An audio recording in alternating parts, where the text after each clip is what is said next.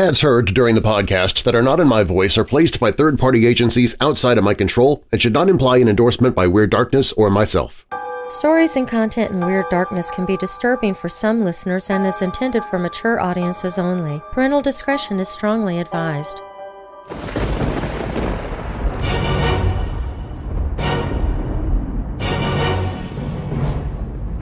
Welcome, Weirdos! I'm Darren Marlar, and this is Weird Darkness.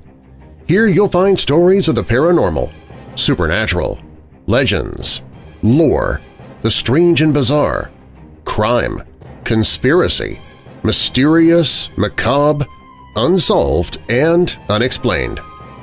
Coming up in this episode, the Anatomy Act of 1832 allowed doctors, anatomy lecturers, and medical students greater access to cadavers and allowed for the legal donation of bodies to medical science. But the act would never have come to be had it not been for a series of murders committed in order to sell corpses.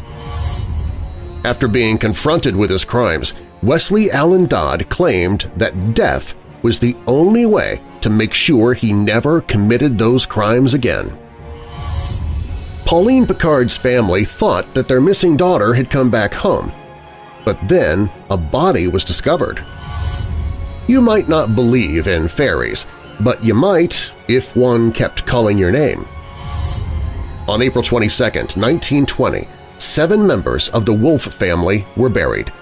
Their murders were the start of a bizarre and bloody series of events that still reverberate in the Turtle Lake, North Dakota area today. October is a spooky month already thanks to our celebration of Halloween, but even outside of October 31st, the month has had some horrifying events take place, and we'll look at just a few of them. An 8-year-old hears whispers in the dark, but then it becomes even more terrifying. You may be average in every way, average in height, income, attractiveness, but something must be special about you if you are continually being abducted by aliens. We'll begin with that story. Plus, I have many other stories in this episode. If you're new here, welcome to the show. While you're listening, be sure to check out WeirdDarkness.com for merchandise, my newsletter, to enter contests, to connect with me on social media. Plus, you can visit the Hope in the Darkness page if you're struggling with depression or dark thoughts. You can find all of that and more at WeirdDarkness.com. Now, bolt your doors, lock your windows, turn off your lights, and come with me into the Weird Darkness.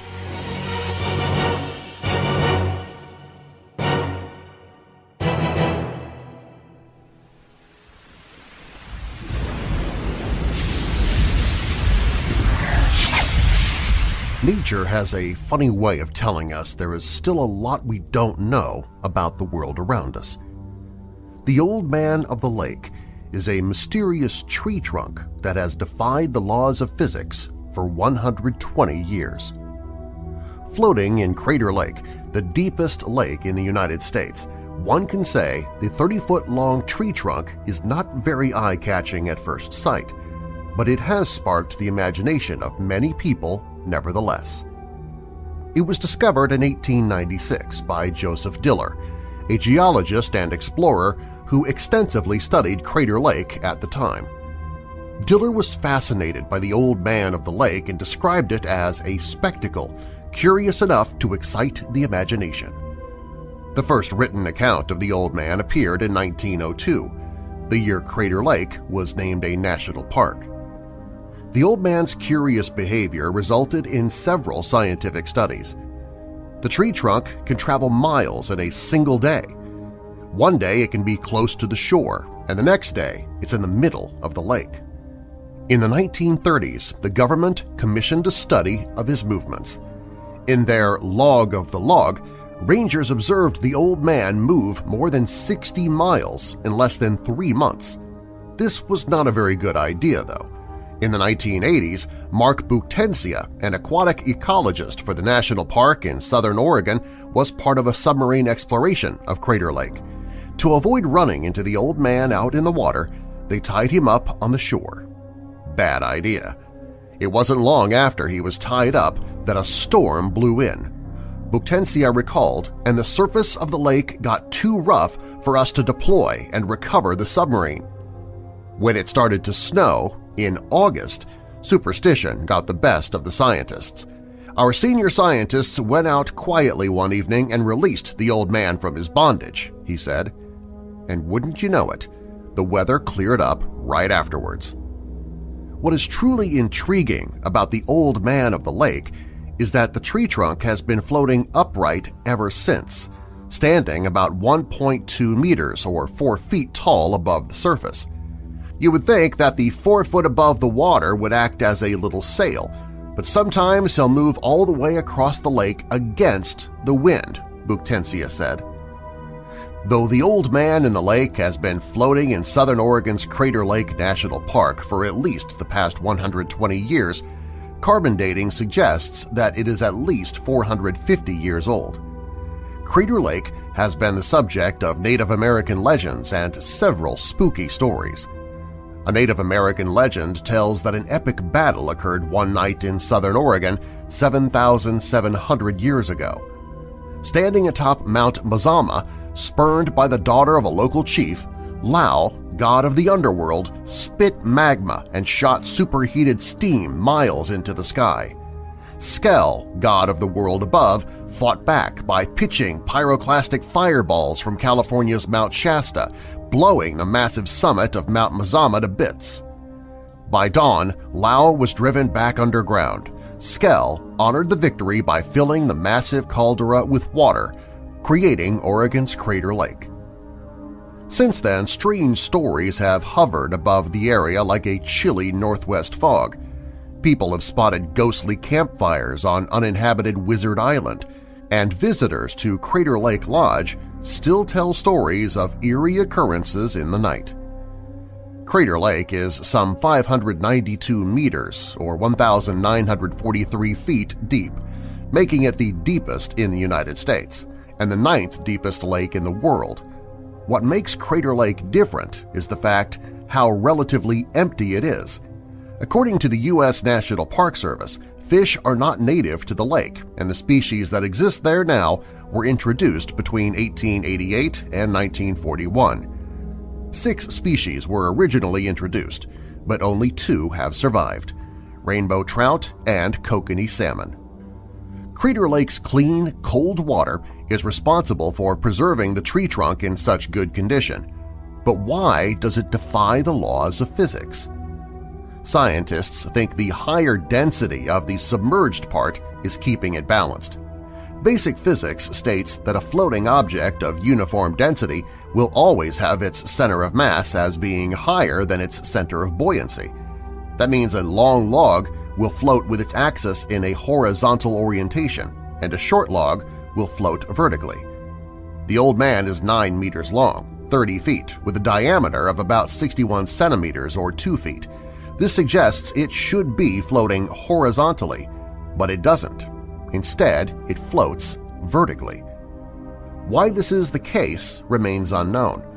There are some theories. One possibility is that when the tree slid into the lake more than a century ago, rocks had become tangled up in its roots. But there are no rocks there now, so it seems the theory does not explain the old man's behavior.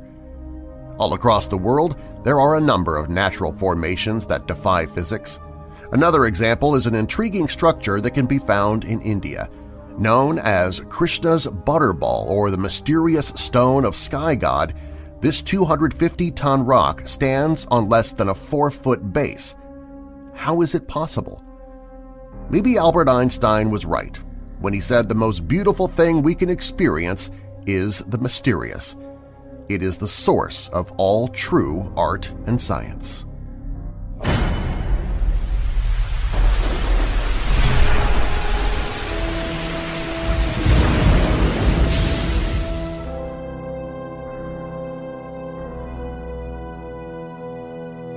One night, when I was 12 years old, I had left my bedroom window open all night as our house didn't have any kind of air conditioning and it was very warm. At around 2 in the morning, I heard a very loud, husky voice speak to me. I looked out of the window but saw absolutely nobody out there. I remember thinking that I was just dreaming.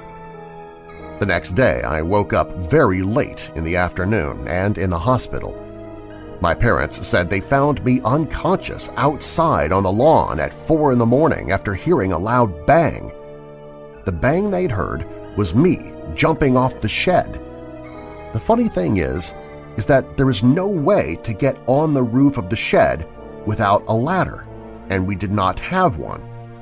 I told them what I had heard, but they didn't believe me and said that I was making up a story to cover the fact that I had tried to kill myself. I was allowed home about a week later and was put on medication. That night I woke up unable to breathe.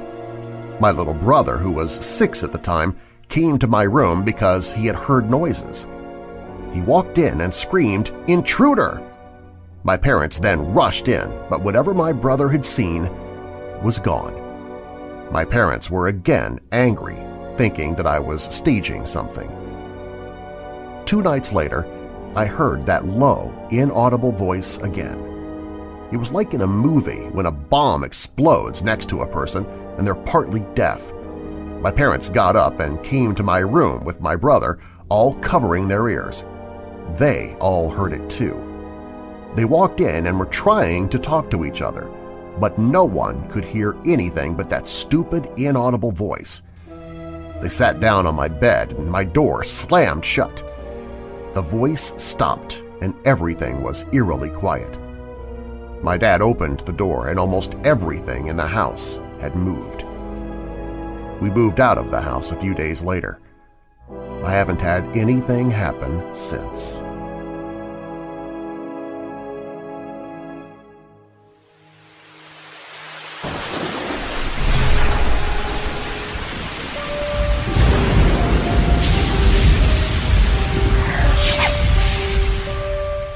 I used to live in a bedsit that a friend had lived in a couple of years earlier.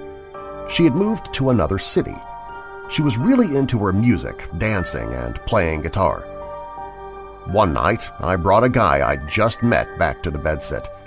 In the morning, he told me he'd woken up and seen a woman dancing through the room. He said she had long, blonde hair, but with one side of her head shaved. He told me that she had gone next door. This described my friend perfectly, and since her best friend used to live next door, it also fit that she would be heading next door. I rang her to make sure that she was okay. She was fine, but just a little freaked to hear that her ghost haunted my bedsit.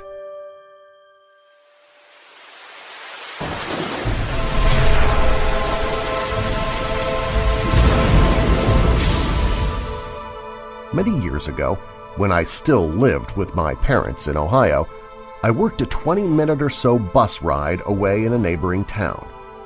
Coming home one evening on a really miserable, cold, and raining winter night, the bus gradually emptied as the passengers got off at each stop.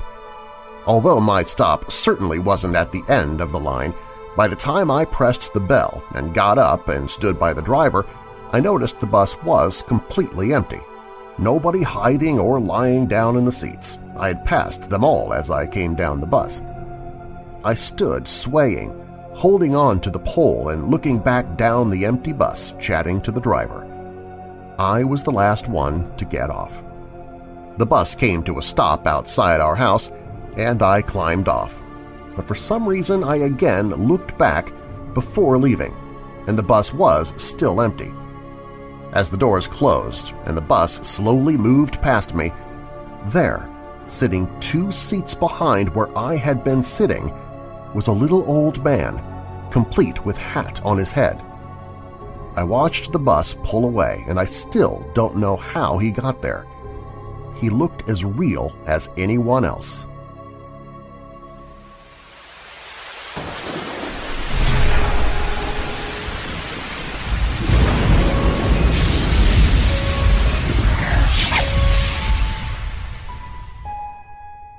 My mother and I were home alone one day and in different rooms of the house.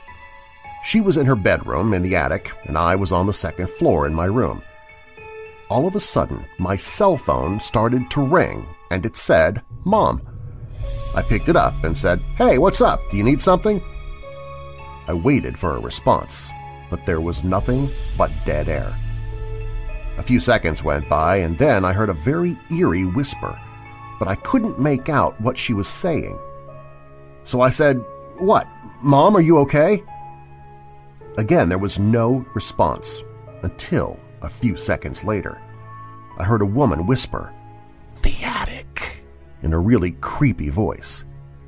Then there was static and the phone hung up. It gave me chills. I then went upstairs to check on Mom. When I got to the top of the steps, I looked to my right and saw that my mother was on her bed sweating like crazy and gasping for air. She couldn't breathe. She has asthma, and she was having an asthma attack at that very moment. I looked through her drawers to find her pump, and when I found it, I gave it to her. After a few minutes, she was able to breathe normally again, and I asked her if she had just called me before I came upstairs. She said no and gave me a weird look and said, "How could I have called you if I couldn't breathe? And besides, my cell phone battery is dead, so it's been off for a few hours." Once again, I got the chills. Who could that have been on the phone telling me to go to the attic? And how could they have known my mother was having an asthma attack at that moment? That same day, when I told her about the phone call, she was pretty scared and told me to help her move her furniture and other things to the empty bedroom on the second floor.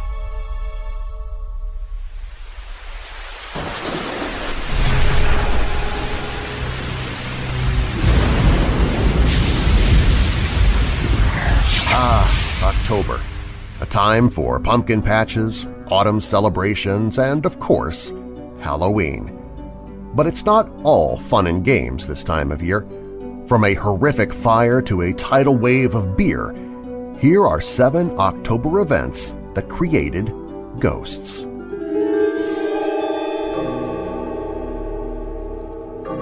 On October 2nd, 1942, the RMS Queen Mary accidentally rammed and sank her escort ship, the HMS Curacoa, as she carried over 10,000 troops to Europe. More than 200 men died in the collision, and now Queen Mary's staff and visitors reportedly hear strange sounds coming from the ship's bow. The eerie noises include rushing water, tearing metal, and anguished screams.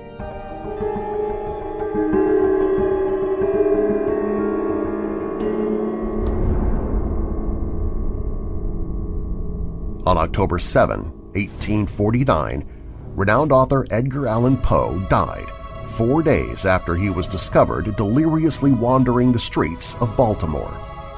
No one knows how Poe got into that condition or what caused his unexpected death. Though Poe might be gone, some people believe the author still lurks around his former home at 203 North Amity Street. Several people have reportedly felt taps on the shoulder, but saw no one when they turned around. One guest was spooked when a window sash appeared to fly across the room and land at his feet.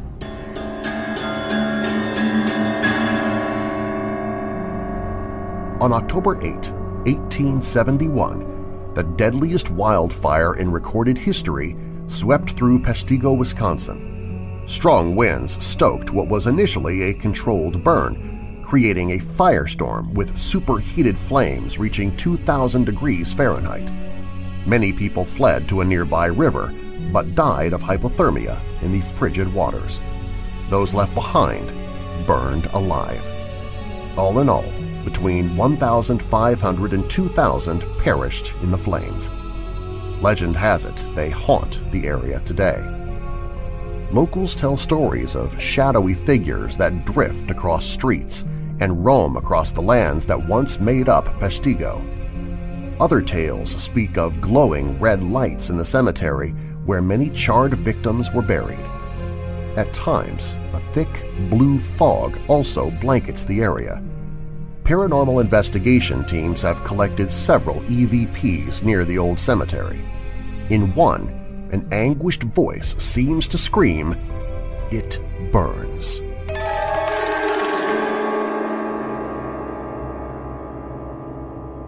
After a 2-day trial, French Queen Marie Antoinette was convicted of high treason and guillotined on October 16, 1793. Legend has it, the infamous Antoinette now haunts the Palace of Versailles. In 1901, 2 sisters visiting Versailles claimed to have wandered away from their tour group and traveled back in time. One woman reportedly saw Antoinette sketching in a garden, and the woman's time-traveling tale soon became known as the Montjoly-Jourdain incident. However, Marie didn't just appear to the sisters. Several other visitors have claimed to see the Queen's ghost in the palace gardens. Strangely, the erstwhile monarch has also been spotted at a home in Maine.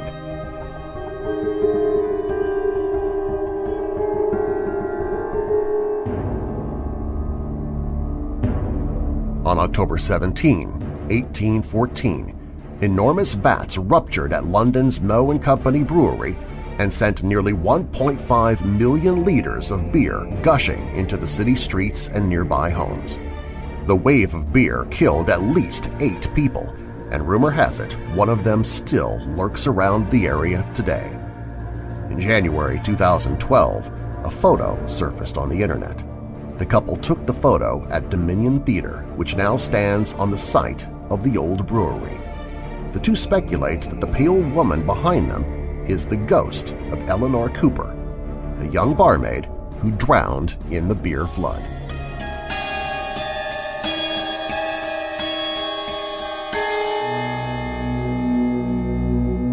On October 20, 1977, a plane carrying rock band Lynyrd Skynyrd crashed in a remote forest near Galesburg, Mississippi. The accident killed 3 band members, including lead singer Ronnie Van Zant. But is Ronnie really gone? Legend has it Van Zant haunts Freebird Live, a bar and live music venue owned by his widow. According to an article in the Florida Times-Union, a staff member left a full bottle of Jack Daniel's whiskey on the counter one night but returned the next morning to find it empty.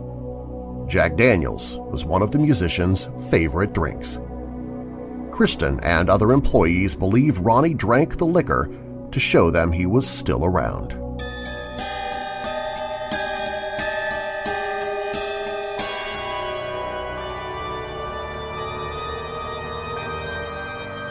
King Henry VIII's third wife, Jane Seymour, gave birth to a much-longed-for son on October 12, 1537. Sadly, she died just 12 days later on October 24, 1537. Now the former queen reportedly haunts Hampton Court Palace, searching for the infant she left behind. Jane's former apartments aren't open to the public today. However, some visitors and staff say they've seen the Queen's ghost ascending a set of stairs on the anniversary of Edward's birth. During these annual appearances, Jane reportedly wears white and clutches a candle as she climbs the stairs. The ghostly queen doesn't interact with the living or seem aware of their presence in any way. She simply walks up the stairs and disappears.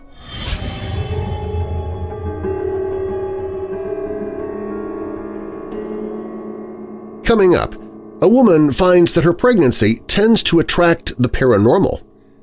A boy visits a friend's house for the summer and is confronted by the Hat Man. You might not believe in fairies, but you might if one kept calling your name. And after being confronted with his crimes, Wesley Allen Dodd claimed that execution was the only way to make sure he never committed those crimes again. Plus, you may be average in every way.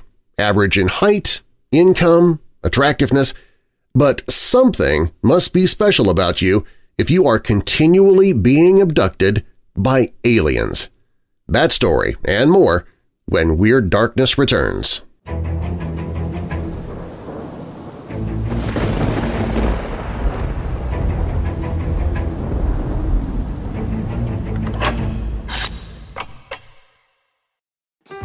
Hey Weirdos! Our next Weirdo Watch Party is coming up fast. It's Friday, February 9th.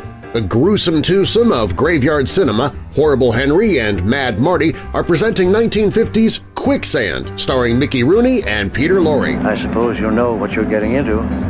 This isn't a car theft. It's kidnapping. In the film, a man takes $20 from his employer to go on a date, planning to replace the money the next day. But he falls increasingly into more disastrous circumstances and further in need of more money, and it spirals out of control. Did you ever hear anybody say money talks? Join us Friday, February 9th for Quicksand. It's free to watch online, and you can chat along with the rest of us weirdos as we watch the movie together. How about the girl? You leave her out of it. She had nothing to do with it. You understand me? The show begins at 8 p.m. Eastern, 7 p.m. Central, 6 p.m. Mountain, and 5 p.m. Pacific. You can watch a trailer for the film and watch horror hosts and schlocky B-movies anytime, day or night, on the Weirdo Watch Party page at WeirdDarkness.com. I want that coat, and I'm gonna get it For $2,000? for whatever it takes. 1950's Quicksand, starring Mickey Rooney and Peter Lorre. You better come and see me or else. Or else what? Or else something is going to happen. To you. To you, Danny boy. Friday, February 9th on the Weirdo Watch Party page. I'll kiss you goodbye if you want me to.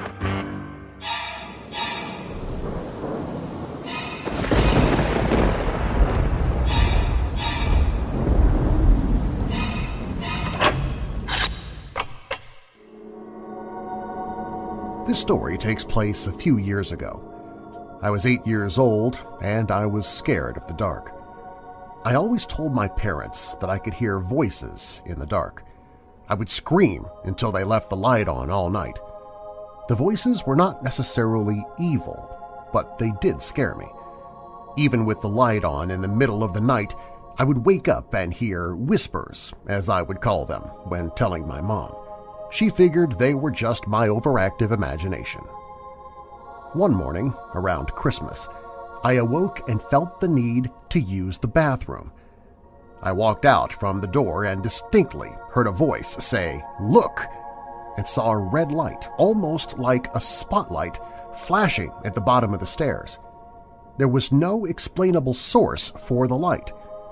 Being a little kid, I began walking down the stairs to see what it was. That's when I heard him, a very strong voice which was totally different from the first. Not at all like my dad's. It said, "Stop right now! Go back up those stairs!" After reaching the top of the stairs, I heard a very loud bang that sent me running back to my mother's bed, where I jumped straight under the covers and stayed there the whole night. When we awoke the next morning, the lights my mother had put on the railing down the stairs were pulled straight down to the bottom of the stairs, some broken and laying in a single pile. My mother could not explain it. There was nothing missing. Nobody had broken in. There did not seem to be any reason this had happened. I still think about this occurrence quite often, but I do not hear the voices anymore. Was I being protected from beyond the grave? I'd like to think so.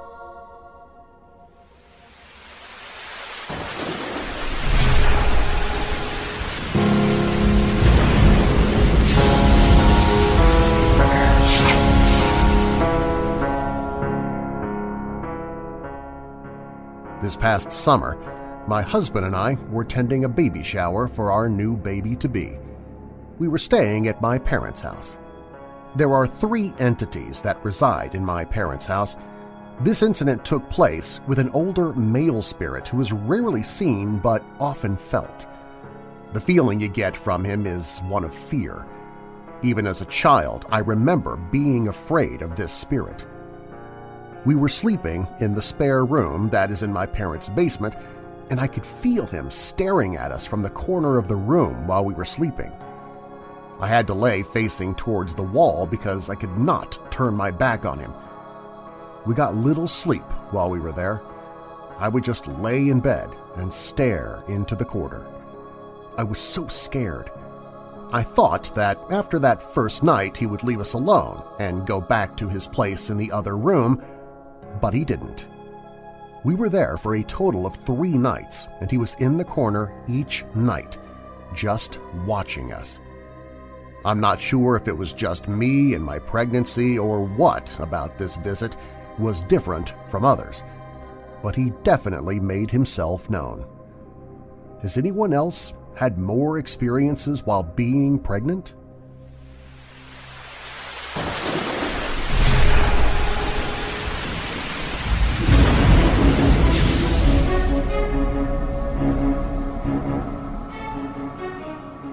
In 1998, I was 14 and was spending the summer with a friend and her family in Idaho. At first, everything was perfect, and I was very happy sleeping alone in my own room on the 3rd floor. 5 nights into my stay, though, I started to wake up every night. Standing in front of me, at the foot of my bed, stood a man looking down at me. I couldn't really see anything. All I saw was a bright white outline, and it looked like he had a hat on his head. He would just stand there and stare at me. I would just turn around and stare at the wall and hope he would disappear. I never turned around to see if he had gone away. Eventually, I told the father of my friend, who was a pastor, about it, and he prayed for me and told me I should open my Bible at night. So I did. The first morning I woke up to find my Bible was closed, which was very weird. Then the second night I took 4 heavy things and put them on the corners of my Bible. But the next morning the Bible was closed and had been knocked to the ground. The next night I did it again with bigger and heavier things, but the next morning I woke up and the Bible was torn on the outside. I just left it where it was and moved out of the room. It never happened again.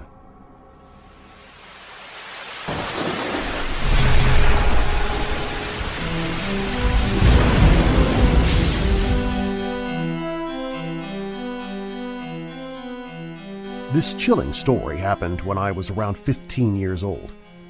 My grandmother would spend a lot of time in my room trying to keep it tidy. She was a clean freak. One day I came home and found her staring into my closet. She wasn't moving at all. It was like she was suspended in the middle of cleaning the closet. I asked her if she was okay, but she totally ignored me. My 85-year-old grandmother just continued to stare into the closet. Suddenly she turned her head slowly toward me and gave me the coldest of stares. She had the evilest eyes I had ever seen. A chill ran up and down my spine. Those were not my grandma's eyes, I thought. Then she looked away from me and walked into my closet, closing the door behind her. But when I went to my closet, she wasn't there. She had literally disappeared into thin air, completely gone. I froze for a few seconds. Then I yelled for her and heard her say, "I'm down here in the kitchen. Dinner's almost ready." I ran to the kitchen to find her standing there cooking away. Then I asked her if she was here the whole time. "Of course I was, dear. Dinner's not going to make itself," she laughed. I mean, she had no idea what had gone on upstairs. What did I find in my bedroom that day? I still have no idea.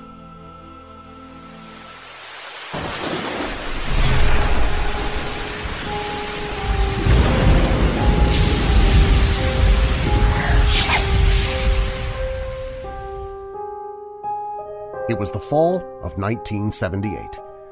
I was driving in the northern part of Virginia, and I was in a very remote area where the hills rolled gently and there were no homes, barns, fences, riding trails, or another motorist. I was really enjoying the scenery when I drove around a curve, and there on the left side of the road, about half a mile ahead, was a horse with a rider. As I drove closer to the horse and rider, I noticed what the man was wearing: a full Confederate uniform with sleeve markings indicating a high-rank officer. His uniform consisted of the gray in color pants, jacket, and full belt dressing with sword, a sidearm, black hat, riding gloves, and riding boots. As I drove past slowly, I waved, and he tilted his hat. I will never forget the expression on his face. It was one of confusion and interest. Being a Civil War historian, I was actually very surprised and enjoyed the experience. This person and his horse seemed as real as I would to you. I could not understand why someone would be dressed in this fashion in the middle of nowhere. He happened to be dirty enough for me to notice from several feet away. His beard looked wild and his hair was longer than the hat would cover. That's when I decided it must be a ghost. This is the only thing that made sense to me. Once I found a place to make a turn, I drove back, and there was no trace of the person.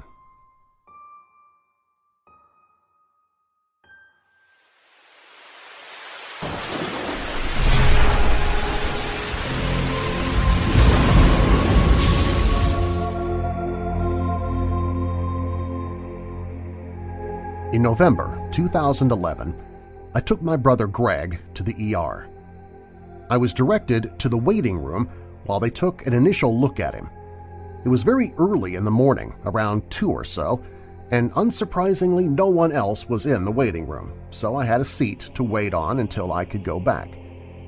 I'd been sitting for a while when a young woman came in and sat down near me. We smiled at each other, and I started talking. After a while, a nurse came by, looked over at us, and stopped. Looking at me, the nurse asked if there was something wrong. I answered, "No, we're just talking." The nurse looked at me as if I was crazy. Then she said, "There's no one in here but you and me." I looked over at the young woman, who was still sitting there smiling sadly, to see her just slowly vanish.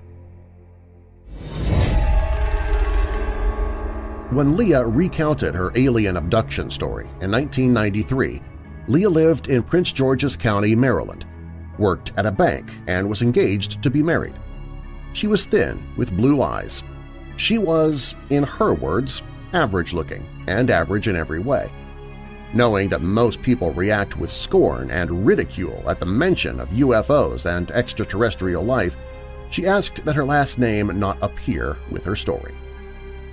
"I used to think I belonged in a mental institution, to be honest with you," she says, "but I don't think anymore that I'm crazy. I go to school, I work full-time, I pay my bills like anybody else. I think other people think I'm crazy." The subject of abductions by otherworldly beings is so far out, so utterly fantastic, that most people, even today, cannot begin to fathom it. Many will not take it seriously. It is unbelievable, unthinkable. Imagine how Leah felt in 1993. What's really happening? No one knows for sure, but one thing is clear. Something has shattered Leah's and others' calm, secure existence on planet Earth. Whether the rest of us accept or reject their stories is irrelevant. We cannot assuage their fear. It is palpable. The torment is real. Leah's torment began when she was in the 4th grade. She remembers clearly. She was outside her apartment in Prince George's County playing with her sisters and other children. It was dusk. They heard a hum or a buzz like a swarm of bees. They saw a disc-like object, wingless, silver-gray, a row of lights along the edge creep at treetop level over the apartment complex. It hovered above a parking lot between buildings and then drifted away. Leah and her sister ran inside to tell their parents. The girls even drew pictures. "My father wanted to call somebody," Leah says, "but my mother said no, we had made it up. But all of us saw it. We talked about it for days at school." Shortly after that, Leah says the recurring nightmare began. She dreamed it on and off for a decade, from when she was 10 until about 20. Dreams are only part of her story. When she was 12 or 13, she and her sister, who is 2 years younger, were staying at their grandparents' house in St. Mary's County. They were in separate beds in the same room when a ball of lightning, as Leah describes it, passed through a window and curtain into the room. About the size of a tennis ball, it glided between the beds, bounced off a door, and vanished. A couple seconds later, another lightning ball did the same thing, and then another.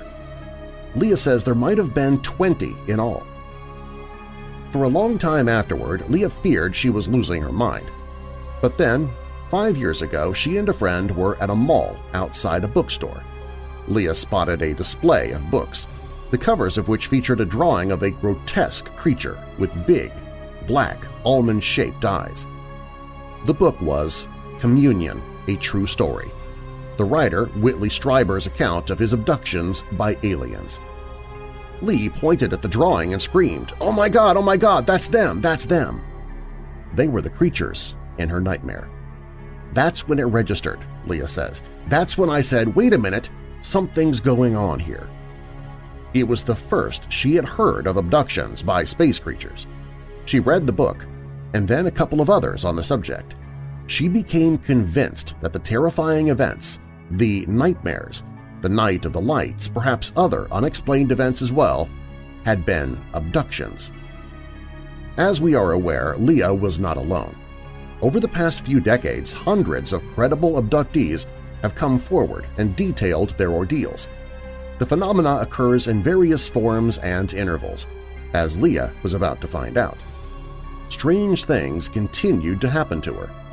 While visiting friends in the West Virginia mountains, she was floated out of the house, taken aboard a spaceship, and handed a baby.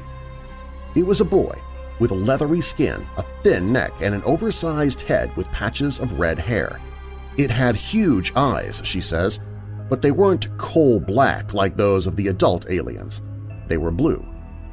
"I don't know why, and I know this sounds strange," Leah says in a voice trembling with emotion, "but as soon as I held him in my arms, I knew he was mine. I felt like I was his mother."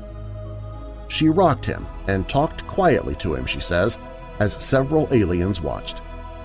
Leah hesitates and says almost apologetically, "I know this doesn't make any sense."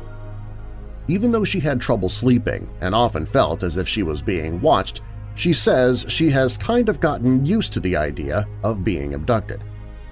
"I don't like it, but there's nothing I can do about it as far as I can see," she says. "If they were going to hurt me, I think they would have done it a long time ago."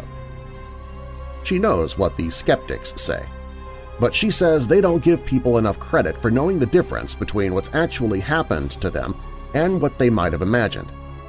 Leah says she was never abused as a child. She says she has no reason to make up a story so crazy and bizarre. Why does she think the aliens chose her? "I have no idea," she says.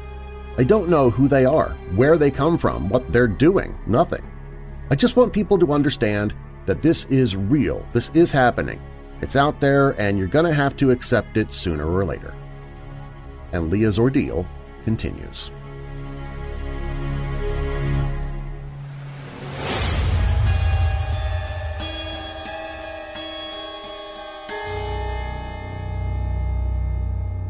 I can preface this a little by saying my home province of Newfoundland has lots of stories about fairies.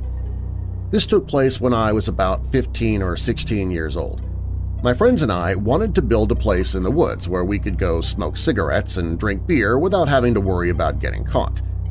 It wasn't going to be anything fancy, just somewhere to sit and maybe not get wet. The work was going well.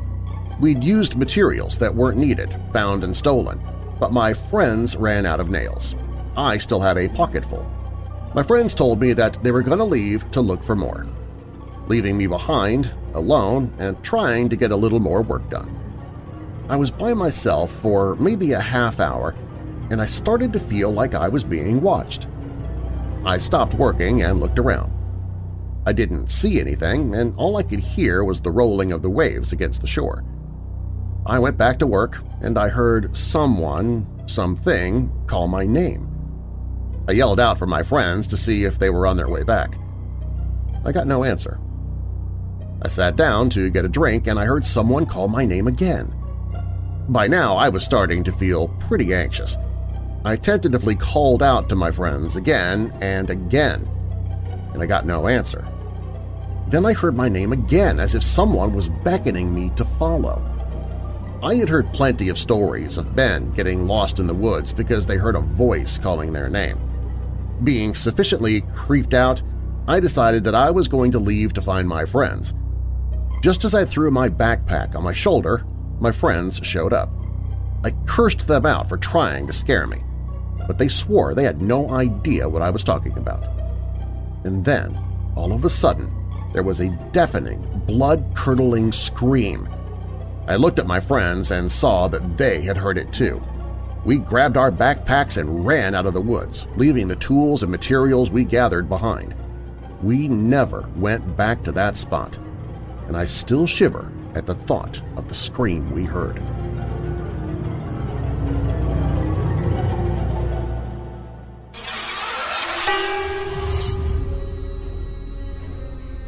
One afternoon in 1989, Wesley Allen Dodd walked into the bathroom of a movie theater in Camas, Washington. There, he spotted a 5-year-old boy. A few moments later, Dodd grabbed him and started moving towards the door. As Dodd walked out of the theater with the boy in his arms, the child started crying. The theater employees immediately became suspicious when the boy started fighting to get out of Dodd's grasp. When the boy began screaming for help, they knew that they were witnessing an abduction and ran after Dodd. Realizing that he was not going to get away with the abduction, Dodd released the boy just outside the theater and ran to his car. Meanwhile, the employees told the child's mother and her boyfriend, William Graves, that her son had almost been abducted. Graves immediately asked for a description of Dodd's car and took off on foot after him. Luckily, he found the car had broken down just a few blocks from the theater. Pretending to offer help, Graves approached Dodd and put him in a headlock.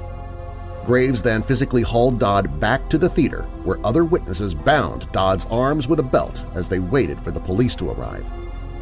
Once in police custody, Dodd started to talk. The incident in the movie theater wasn't the first abduction. There had been many others, and not all the victims had been as lucky as the boy in the movie theater. After 3 days of questioning, Dodd confessed to having murdered 3 children. Armed with a search warrant, police searched Dodd's room in the town of Vancouver, Washington. Inside, they found photographs of one of the murdered children, Lee Isley, and the boy's underwear. Nearby was a homemade torture rack and a diary containing a meticulous record of the murder. With this evidence, the detectives could close the book on at least 3 murders. But the question remained, who was Wesley Allen Dodd? Wesley Allen Dodd grew up in Washington in a somewhat troubled home. Dodd was a shy child, but he also seemed to have a dark sexual compulsion to expose himself to other children, something he began doing at just 13 years old. But exposing himself wasn't enough, and Dodd began molesting his younger cousins and neighborhood kids. At 15, Dodd was arrested for one of those molestations. Due to his youth, though, the police declined to pursue charges and recommended he get counseling instead. Dodd continued molesting children for the next several years. In 1981, he joined the Navy. He was discharged after his superiors discovered he was molesting children on the base. This time he served only 19 days in jail and was ordered to undergo counseling again. The counseling had no effect on Dodd's compulsion to harm children, and he fell into a routine of molesting children, being caught, and being released with a slap on the wrist. But his sexual desires continued to grow darker over the years. Dodd wrote in his diary about a desire to not just molest children, but to murder them. Darker still, he began writing about the possibility of performing medical experiments on his victims to turn them into zombies he could victimize at will. In September 1989, Dodd lured Cole and William Neer, 11 and 10 respectively, to a wooded area.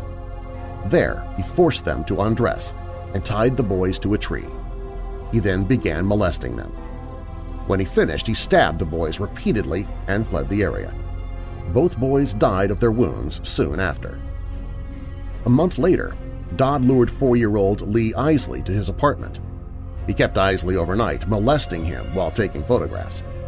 He wanted to wait to kill Isley so that the body would be fresh enough to perform experiments on. In the morning, Dodd strangled Isley and hung his body in the closet before leaving for work. When he returned, he took the body down and disposed of it in trash bags, keeping the boys' underwear.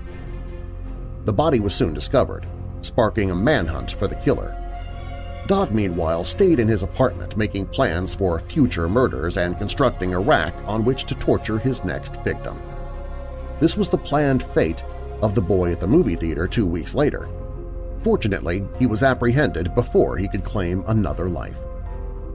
In court, Wesley Allen Dodd refused to speak in his own defense, claiming it was pointless.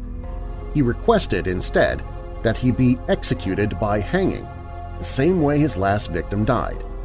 He stated that he hoped that it would bring peace to his victims' families. Dodd seems to have understood that the system had failed to stop him too many times before.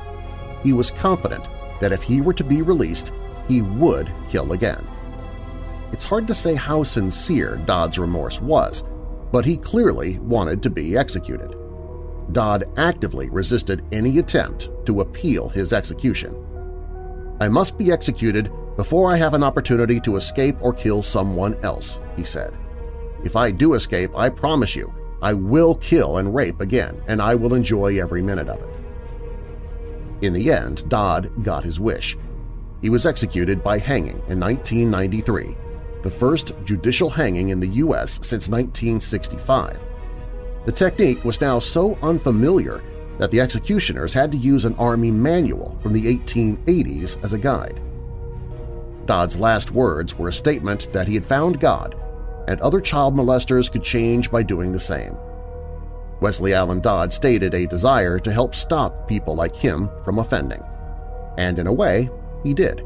Shortly after Dodd's crimes came to light, Washington passed some of the toughest laws in the nation against sex offenders. One can only hope that in some way the tragic fate of Dodd's victims helped save the lives of other children. When Weird Darkness returns, the Anatomy Act of 1832 allowed doctors, anatomy lecturers, and medical students greater access to cadavers and allowed for the legal donation of bodies to medical science. But the act would never have come to be had it not been for a series of murders committed in order to sell the corpses. And on April 22, 1920, 7 members of the Wolf family were buried. Their murders were the start of a bizarre and bloody series of events that still reverberate in the Turtle Lake, North Dakota area today. But first, Pauline Picard's family thought their missing daughter had come back home. But then a body was discovered. That story is up next.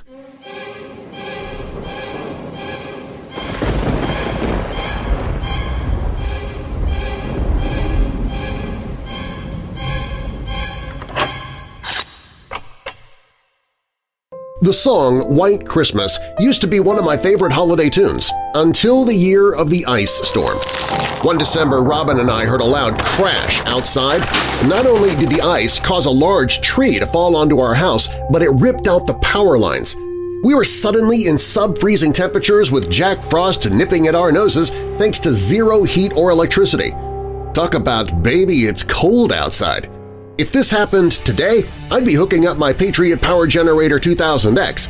This solar-powered monster can power your lights, TV, medical equipment like my CPAP machine, even keep your refrigerator running, and possibly Rudolph's nose, although I can't vouch for that last one. Plus, it's expandable and comes with a free solar panel, so you can begin using it immediately. And because it's solar and portable, you can use it indoors without having to worry about deadly carbon monoxide fumes, and you don't have to spend money on gasoline to power it because solar power is free. That's something even Ebenezer Scrooge could smile at. 4patriots.com has a ton of great gift ideas, and they're always offering special deals, and we've set up a special page for weirdos just for that purpose. Visit 4patriots.com/weird. That's the number 4patriots.com/weird. Just like the holidays, though, these deals never last long, so you'll want to check this daily to see what the latest special deals are. That's 4patriots.com/weird.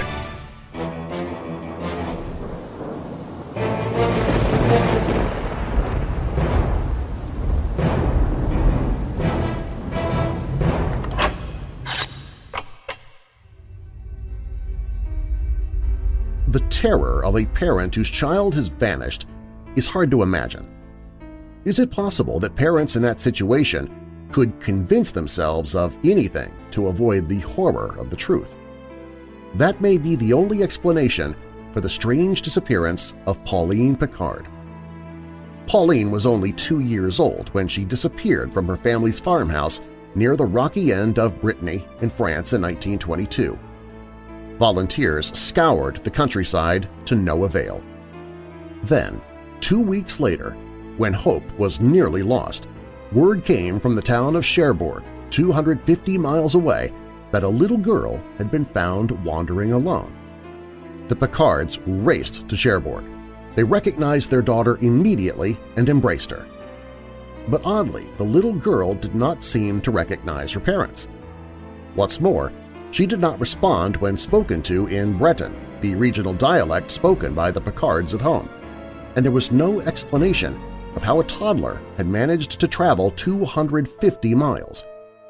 But neighbors back in Brittany accepted the girl as Pauline, as did the police officer who accompanied her from Cherbourg. Her strange behavior was put down to trauma. Questions were pushed aside, and life returned to normal. But then there was a gruesome discovery.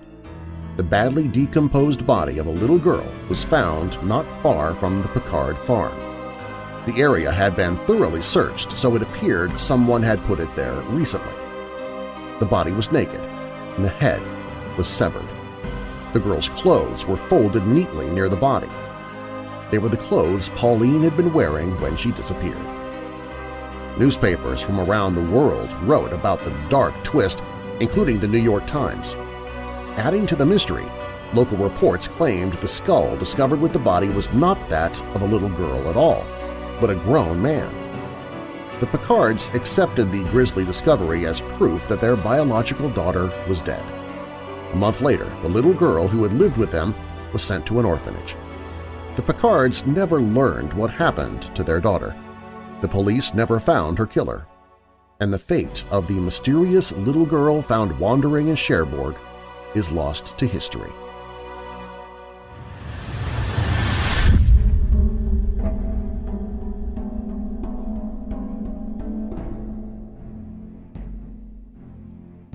In contrast to the increase in numbers of executions in the wake of the Bloody Code, the Judgment of Death Act 1823 saw the number of crimes punishable by death in Britain drop dramatically. Good news, in theory. But since medical and anatomical schools were only legally allowed to dissect the bodies or cadavers of those who had been condemned to death, this led to an extreme shortage of dead bodies available. However, the financial compensation offered by medical schools meant that some unscrupulous types soon found a way around this shortage of bodies, leading to a rash of grave robbing by those known as resurrectionists. Instances of grave robbing became so commonplace that relatives were known to watch over the recently dug graves of their dearly departed, and watchtowers were installed in cemeteries across the land. The fresher the body, the more money it was worth. Thus, it didn't take long before grave robbing graduated to anatomy of murder. Murder committed with the sole intention of providing the remains for medical research and attracting a monetary reward. The most infamous were the Burke and Hare murders in Edinburgh, which occurred between 1827 and 1828. William Burke and William Hare both originated from the province of Ulster in the north of Ireland and moved to Scotland to work on the Union Canal, Burke having abandoned a wife and 2 children back in Ireland. The pair met and became close friends when Burke moved with his mistress, Helen McDougall, to lodgings in Tanner's Close in the Westport area of Edinburgh. Hare lived on the same street and was running a boarding house there with Margaret Laird, a widower with whom he lived as man and wife and who was also known as Margaret Hare, even though they were not legally married. The pair's first foray into the world of medical science happened in December 1827 when one of Hare's tenants, an elderly Army pensioner by the name of Old Donald, died of natural causes whilst still owing £4 in rent. To cover the man's outstanding debt, the pair weighed his coffin down with tanning bark prior to his funeral, and took his body to the medical school at Edinburgh University, where they were swiftly pointed in the direction of Professor Robert Knox, a popular anatomy lecturer. Knox paid the duo £7 and 10 shillings for Donald's body. Encouraged by the ease with which they had made this money, the pair struck again in early 1828, when another tenant named Joseph became ill. Too impatient to see if Joseph would actually die from his afflictions, Burke and Hare took it upon themselves to help him along, plying him with whiskey and then suffocating him by covering his mouth and nose while he was forcibly restrained. This became their favored method of execution, as it left the body unmarked and undamaged for the students who were later to dissect the cadavers. In the aftermath of their killing spree, the practice became known as burking. In the absence of any further ill tenants, the pair decided to entice victims to the lodging house, preying on Edinburgh's poorest communities who were less likely to be missed or recognized. In total, Burke and Hare are said to have murdered at least 16 people for between £7 to £10 apiece, although the real total is likely to be a lot higher. A local prostitute, Janet Brown, was lucky to escape with her life when she and a friend, Mary Patterson, were invited to stay by Burke. Having excused herself earlier in the evening, Janet returned to find her friend missing and was told Mary and Burke had stepped out. Having waited for her friend to return, Janet eventually decided to leave, having no idea that Mary was actually lying dead in the next room, ready to be taken to Knox, and that she herself was the next likely victim. Burke and Hare soon became greedy, and no one was safe. An elderly grandmother was killed with an overdose of painkillers, and Hare murdered her blind young grandson by breaking the boy's back across his knee. Even a relative of Helen's, Anne McDougall, was unhesitatingly dispatched. However, with greed came carelessness. A number of Knox's students were said to have recognized Mary and 2 other prostitutes murdered by the pair. Elizabeth Halden and her daughter, who made the unfortunate mistake of calling at the lodging house to inquire after her missing mother. The gossip was exacerbated when the pair brought in a handicapped children's entertainer by the name of James Wilson, who was well known in the city as Daft Jamie. Knox was said to strongly deny the identity of the body, but swiftly removed his head and deformed foot during the dissection. Following an argument between Burke and Hare, which was caused by Burke's suspicion that Hare and Margaret were cutting himself and Helen out of deals with Knox, Burke and Helen began to take in their own lodgers.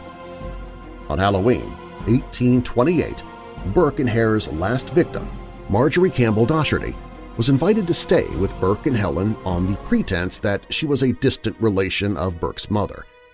Burke's other lodgers, a couple called James and Anne Gray, were invited to stay temporarily at Hare's boarding house that evening so the murder could take place. On their return to Burke's lodgings the following day, the Grays were told that Marjorie had been asked to leave because she had been flirtatious with Burke. The couple became suspicious when they were not allowed to enter the spare room where they had left their belongings, and when left alone they discovered Marjorie's dead body hidden under the bed. The couple challenged Helen over their discovery, and she offered them a bribe of $10 a week if they would keep the discovery to themselves. The Grays refused and reported the murder to the police. However, in the meantime, word must have reached Burke and Hare, as by the time the police arrived at the premises, Marjorie's body had been removed and taken to Knox. Burke and Helen, and later Hare and Margaret, were all arrested and gave conflicting accounts of what had taken place, with Burke and Hare each blaming each other. The police investigation soon led them to Knox, and James Gray identified the body found in his lecture hall as Marjorie. Having read about the murder in a local newspaper, Janet Brown later identified clothes found at Hare's lodging house as belonging to her missing friend, Mary Patterson. However, the police had little hard evidence to prove the crimes had been committed, and eventually the Lord Advocate Sir William Ray offered Hare immunity in return for testifying against Burke and Helen, which he was more than happy to do. The trial began on Christmas Eve 1828, and early the following day, Burke and Helen were both charged with Marjorie Daugherty's murder. Burke was also charged with the murder of Mary Patterson and James Wilson. While Helen's complicity in Marjorie's murder was deemed not proven under Scottish law and she was set free, Burke was sentenced to death by hanging. William Burke was hanged at Lawn Market in front of a boisterous cheering crowd of over 25,000 on January 28, 1829, and, fittingly perhaps, after being put on public display, his body was donated to medical science. A number of anatomy students took ghoulish souvenirs of his skin, even using it to bind books and card holders. Burke's skeleton is still on display at Surgeons' Hall in Edinburgh next to his death mask and the life mask of Hare's face. Despite his obvious involvement in the murders, his accomplice Hare was released in February 1829 and escaped across the border into England. No one knows definitively what happened to Hare, but it has been rumored that he was thrown into a lime quarry by an angry mob and lived out his days as a blind beggar on the streets of London. Both Helen and Margaret also fled Edinburgh, with Helen said to have emigrated to Australia and Margaret to Ireland. And despite mass public outrage, Knox was also cleared of his involvement in the murders, as Burke claimed he had no idea where the bodies had come from. His reputation in ruins, Knox moved to London to try and salvage a career in medicine. The Burke and Hare murders followed swiftly afterwards by the 1831 murders committed by the London Burkers and Bethnal Green, led to the Anatomy Act 1832, which allowed doctors, anatomy lecturers, and medical students greater access to cadavers and allowed for the legal donation of bodies to medical science, effectively calling an end to the illegal body snatcher trade.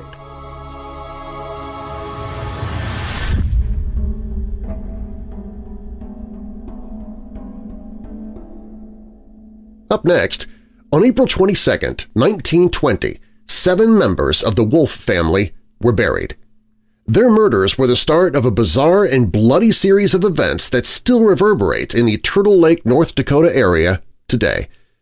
That story when Weird Darkness returns.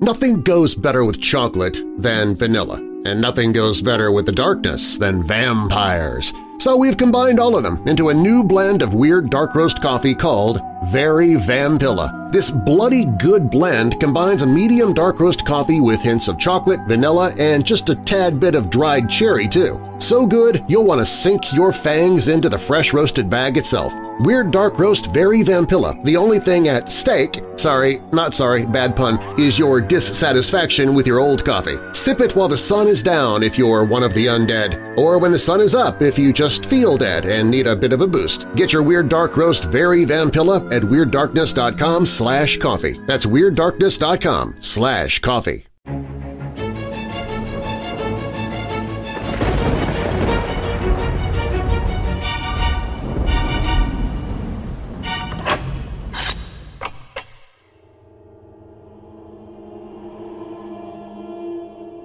On April 22, 1920, 7 members of the Wolfe family, along with their stable boy, were buried in a windswept cemetery in Turtle Lake, North Dakota. The entire family, except for its youngest member, an 8-month-old daughter named Emma, had been slaughtered by an unknown assassin. The unlucky stable boy, Jacob Hofer, had been at the wrong place at the wrong time. The murders were the start of a bizarre and bloody series of events that still reverberate in the region today. 3 weeks after the murders, a neighbor named Henry Layer confessed to the crime, but questions remain as to whether or not he actually killed the Wolfes. Layer's confession to the police was both bizarre and terrifying. He said that he had gone to the Wolfe farm to speak to Jacob Wolfe about one of his dogs that was attacked by Layer's cows. Wolfe became very hostile, ordered him off the property, and loaded his shotgun. There was a scuffle, and the shotgun went off, killing Jacob's wife, Beata, and the stable boy Jacob, who had been standing nearby. Jacob began to run, and Lair, finding the shotgun in his hands and 2 people dead, shot Jacob in the back and killed him. At the sound of the shots, daughters Maria, 9, and Edna, 7, ran into the barn. Lair followed them there and killed them. He then returned to the house and found the remaining Wolf children, Bertha, 12, Lydia, 5, and Martha, 3, hiding in terror. He shot and killed the older girls and then bludgeoned Martha to death with a hatchet. He hid the bodies of the children that he killed in the house by dragging them down to the cellar. The others were stashed away in the barn and sloppily covered with straw and dirt. Then, seemingly without a care in the world, Lair returned to work on his farm. The bodies were discovered 2 days later. A neighbor noticed that the wolf's laundry was still hanging on the line to dry and went over to check on the family. He discovered the gruesome scene and found poor baby Emma still alive in her crib, but weak from cold and hunger. The crime would become North Dakota's most horrific mass murder. More than 2,500 people attended the funeral for the family and their stable boy, even though Turtle Lake's population at the time was only 395, minus the 8 lost souls. Henry Lair's strange behavior began at the funeral. He opened all 8 of the caskets and looked at the faces and confessed to the murders. He claimed the only reason he didn't kill Emma was because he didn't know that she was there. He was sentenced to spend his life in prison, and he died behind bars in 1925. But was Lair's confession the truth? Did he really kill the Wolf family as he claimed? Once in prison, Lair's story changed. He now said that he was innocent and that his bizarre behavior was merely caused by the terrible grief that he felt over his neighbors' deaths. The police had coerced his confession, he said, beaten him into signing a statement. He often wept, claiming to be innocent, and would cry, "Oh, my children, my children." Many believed his claims of innocence, and questions are still asked about the Wolf murders today, leading a number of historians to believe that the murders were never solved. The Wolf family was buried in the Turtle Lake Cemetery. There was one large tombstone on their plot that reads in German, "The Murdered Family." Every member of that tragic family is buried beneath that ground, except for one. The orphaned Emma was raised by her aunt and uncle and went on to live a long life, dying at the age of 84 in 2003. She never forgot how lucky she had been on that cold day in April 1920, when she was permanently separated from a family that she was never able to know.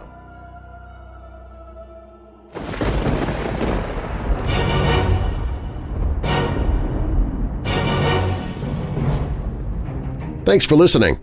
If you like the show, please share it with someone you know who loves the paranormal or strange stories, true crime, monsters, or unsolved mysteries like you do. And please, leave a rating and review of the show in the podcast app you listen from.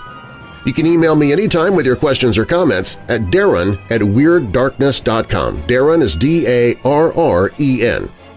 WeirdDarkness.com is also where you can find all of my social media, listen to audiobooks that I've narrated, shop the Weird Darkness store, sign up for monthly contests, find other podcasts that I host, and find the Hope in the Darkness page if you or someone you know is struggling with depression or dark thoughts.